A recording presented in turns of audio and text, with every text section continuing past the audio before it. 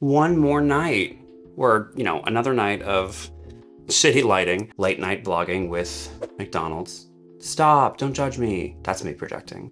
I judge me a little bit. But honestly, fuck it. McDonald's here is so good and it leaves me feeling much better than McDonald's does at home. And also, I'm not gonna apologize for loving fast food. It's really good. It's why the US has a problem with obesity. It's not why, it's just part of why.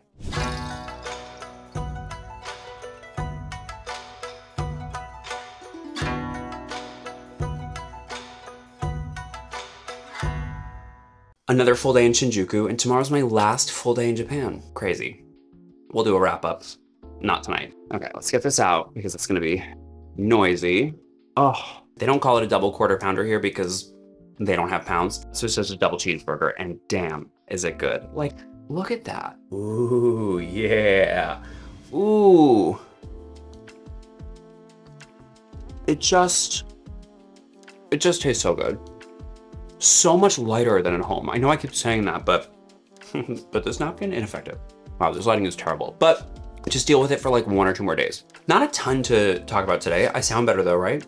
Woke up feeling better. I let myself sleep in a little bit, and it was a shitty day out. It was really gross. It was pouring most of the day, and I woke up craving like pancakes, like a Western breakfast, like diner, New York, bodega, IHOP, Denny's moment. And there are a few like Western breakfast places here, but in general, Japanese folks don't eat breakfast like out ever, which is why things open so late. And the only real things like have really consistent solid breakfasts are like hotel buffets. There are places that serve items, but like the local coffee shop, Tully's, their menu, coffee shop, it's like Tully's Coffee is what it's called. They have like one thing that's like pancakes on the menu, and the rest of the menu is like pasta with bolognese and hot dogs. What?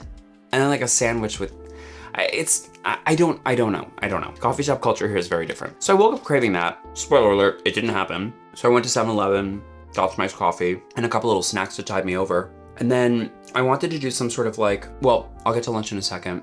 I asked myself, I was like, what do I feel like doing? It's really shitty outside. What do I feel like doing? And you know what? I felt like sitting at my computer and getting some work done. And I was like, one part of me was like, you're in fucking Japan. Like, you have a day and a half. You've, you know, less than 3 full days left. Like, go out. And I was like, I want to do this right now. Why is that wrong? Like, I've been here for nearly 2 weeks. I've seen so much. I'm still gonna have a whole day tomorrow. I have a lot of a day on Monday before I actually have to head to the airport. And so I let myself sit in the room for a bit and do work and catch up on some things. And that made me feel good too. And I was like, being on vacation and satisfying your impulses or your urges can look a lot of ways. And that's how mine looked today. And I was like, I'm not gonna guilt myself for that. So I didn't. So I worked for a bit, caught up on some things, and then I wanted to do some sort of like a steak, something or other for lunch. Like steak on like a very sizzling plate with like a couple sides, or like a set meal is a very common thing here. And I was gonna like walk out of my way to go to a place that was like local or whatever, but across the street, there's a place called Pepper Lunch, which is a chain here, and it's good. And I had this like massive steak. I took a picture.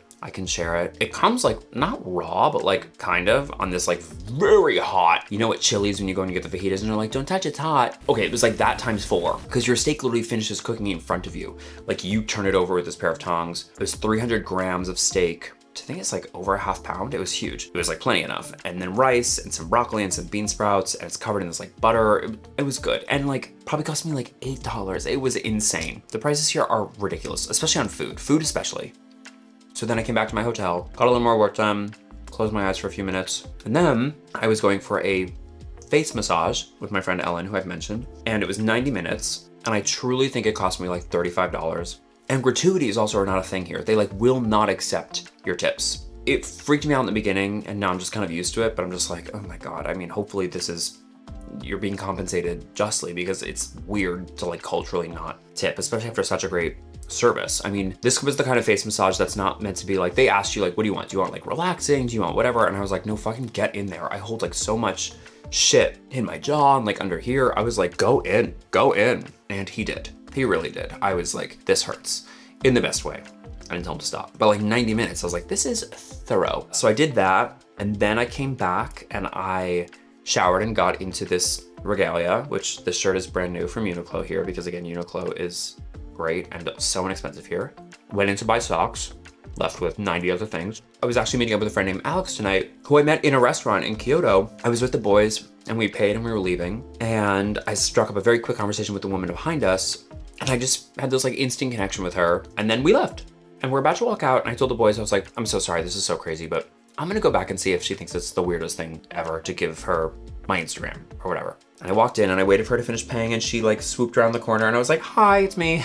We just met. Can I get your Instagram, or do you mind if I give you mine? And she was like, oh my God, I was just paying. And I was thinking in my head, like, I should have gotten his information. I was like, well, I felt the same universal ping, so here you go. And turns out we were both gonna be in Shinjuku over the weekend, and her hotel's like 5-minute walk. So I was meeting up with her. We went out, we got sushi for dinner, and then we explored this new like Kabuchiko, I think, I'm terrible with the names here, Towers. It's like huge entertainment complex that was literally recently finished less than a month ago. Really fun. I also took some B-roll from there. A very, very crowded like food hall on this first floor where we did not eat because it was so zany and my social anxiety was like, woo! And then this like games floor, sort of, think like Jillian's or Dave & Buster's. And then Gashapon, which is like those capsule toys that you like put coins in or put money and then you turn the thing and you get like we have them in grocery stores, you know, for like gumballs. It's a huge part of culture here. Just had a million of those machines. I took videos of all this. And then we sort of wandered around the red light district in Shinjuku, which is a time. There's definitely some folks like who are trying to scam a little bit there, but I was also like,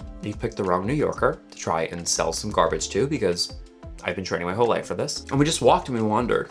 And there's this really fascinating part of Japanese culture that I did not know, where there are these bars called host bars. Now, I'm gonna explain to you what I know them as, and if I'm wrong, somebody please tell me in the comments or continue to educate me. The red light district in Shinjuku, there are certain streets where there are male hosts, and there are these host bars, and apparently you can go into these bars. Now, I'm not sure if they take non-Japanese folks, but you can go into these bars and pay men money for their company. Now, genuinely for their company. It really sounds like it's mostly like drinks and light flirting and sort of adoration for the evening. Maybe some do more. I don't quite know. But I took video of this as well. There's like billboards for these boys, these men, very clearly men, like of age, with their like prices. It's really wild. I actually want to learn more about it because I'm like, what culturally does this, someone tell me.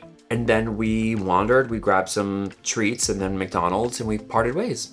But she lives in Chicago. She and I went to the same college a few years apart, which is just wild. You know, it's like I've met several people here with whom I've had really lovely connections, who I also have some strange something with, right? Some interesting, I don't know, like we share a little bit of similar music somewhere in our lives. And it's just been fascinating. So now I'm home, absolutely not gonna finish this Big Mac because what was I thinking? Why is this video just so dark? I don't know, the lighting is also so curious because I'm using like one little baby light that's over there. I just looked directly into it. Oh my God, look at this Big Mac.